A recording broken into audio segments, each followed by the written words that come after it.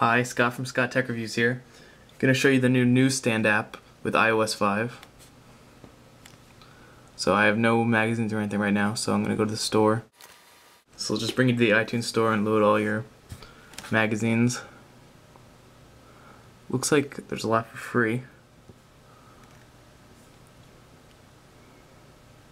Alright, Total Guitar. Let's download that.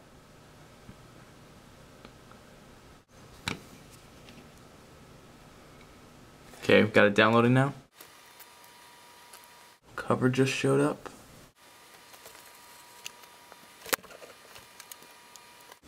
Alright, all loaded here. Just click it.